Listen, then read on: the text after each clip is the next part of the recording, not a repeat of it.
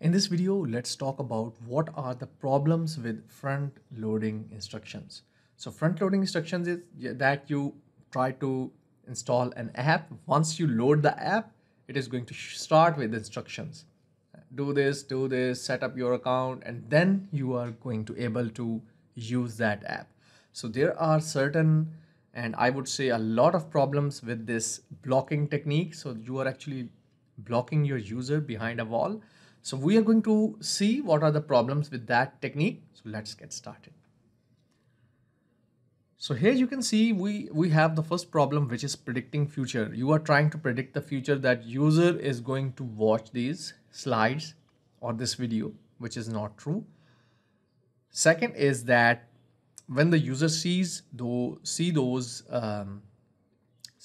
instructions or set of instructions, maybe 7 steps or whatever, he's going to be overwhelmed or she's going to be overwhelmed that maybe this product is difficult to use. So this is the thing, and that is going to come to their mind.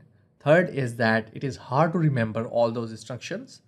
I have already told that user is going to perceive it that it is more difficult to use. Then the main thing is again out of context. User is coming from a background, we don't know whether he is in a hurry, he wants to book a cab or something like that, and you are trying to sign up with him for like showing him or her a very long form. So this is not a good. So you haven't tried your product before, you haven't tried that product, and that product is asking for your personal details. This is a bit alarming situation for a user perspective.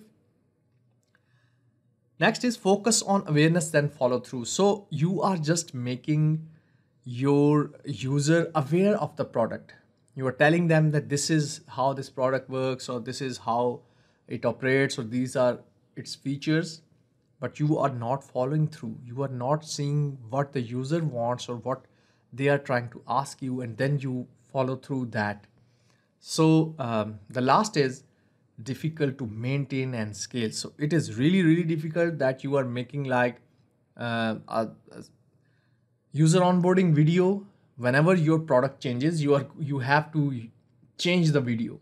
So if you have new features added, you have to make more slides, make more images. So it is difficult to maintain and scale.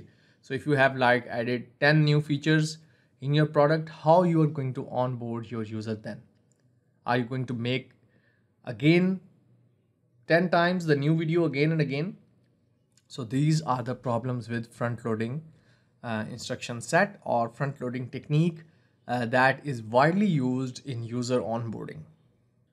Now I'm going to quote here a very famous social scientist, Herbert A. Simon. What he said is, a wealth of information creates a poverty of attention. So if you have a lot of information, you are overwhelming your user with like 10 or 7 or 5 different steps or different screens of instructions. It is going to have problem with their attention. So users have limited span of attention. You have to use that, and you have to guide them rather than showing upfront 10 different steps to follow through. Now here is an interesting usability study done by Nielsen Norman Group.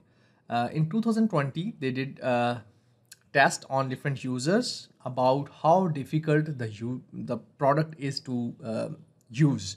So they found out that the users that were getting the tutorial upfront, they thought that the product is difficult to use. So if you are showing your users on your onboarding process upfront tutorial or videos or steps to follow, they are going to think that this is more difficult and they are going to skip that tutorial. Most of the time, I think 80-90% users, they actually press on the skip or close that video. Now the next problem is that is associated with this frontal instructional loading kind of user onboarding, which is unaided full immersion. So you are trying to throw your user into a full immersion of the product without any aid.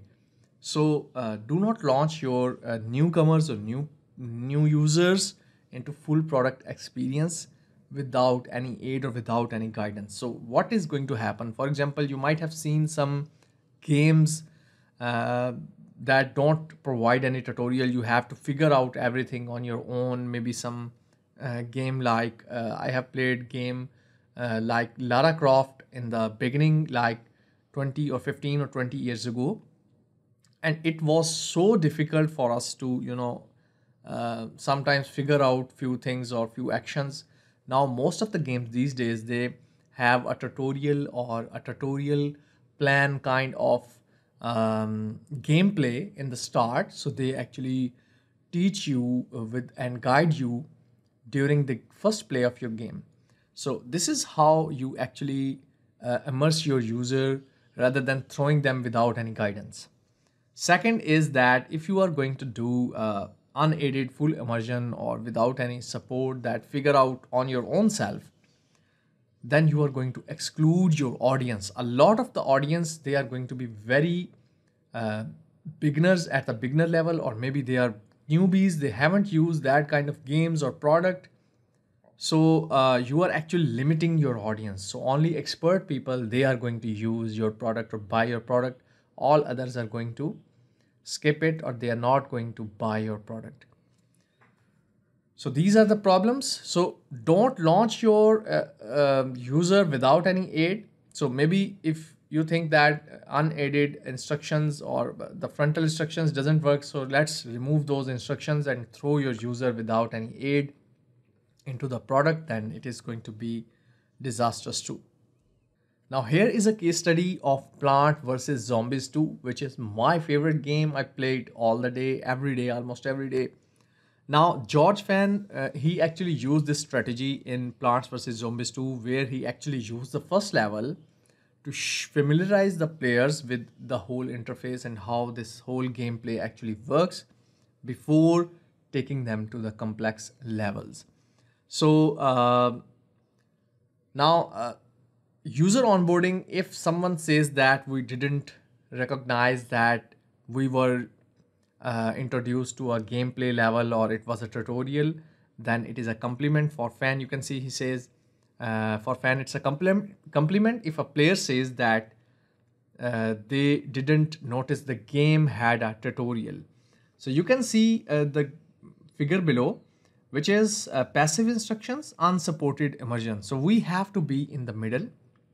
We have to develop a guided interaction rather than unsupported immersion that is on one side of the scale. The other side is passive instruction, that you just show some instructions and think and predict that users are going to follow those, which is not true. Most of the time users are going to skip that.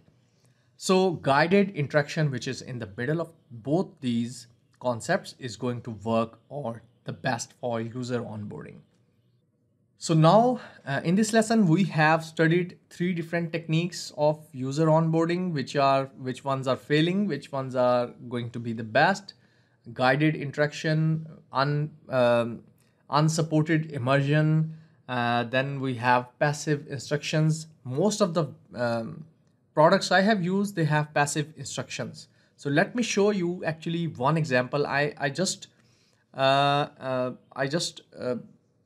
trying to track one of my package from Russia, and you can see I went to this 17 track, which is a very popular website. You can see over here. So every time I'm hit, whenever I open this, I'm not sure what they have introduced, some new features or whatever. So you can see these are four icons. They are trying to explain that this actually does this actually does this.